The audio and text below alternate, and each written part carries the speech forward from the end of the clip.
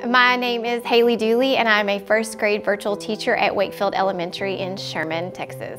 I love my job because I have the ability to help students who can or cannot get out for whatever reason, and they are learning how to use different programs. We are learning together how to navigate technology.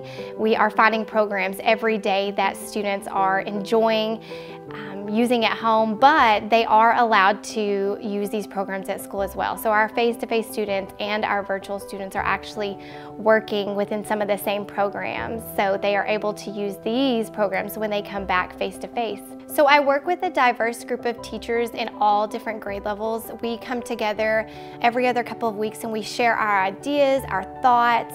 What I love about this is that teachers spend their time with their students navigating these programs together, and then coming to our meetings and sharing those thoughts and their ahas and their wows with each other, and we are able to collaboratively work together to help each other with new programs and online resources.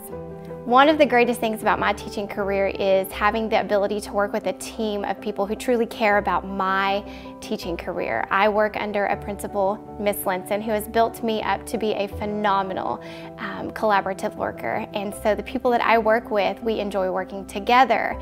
Not only that, she's put a lot of faith in me as an educator, and she's trusted me. And so that has made me build confidence within myself to be a better teacher.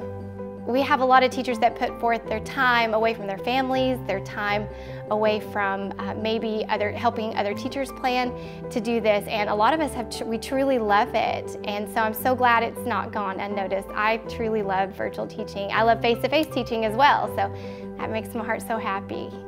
Virtual teaching has brought some challenges to teachers and students, but we have worked together as a community and as a district to better ourselves. Whether we are virtual teachers or face-to-face teachers next year, we have a lot of new things to offer our students.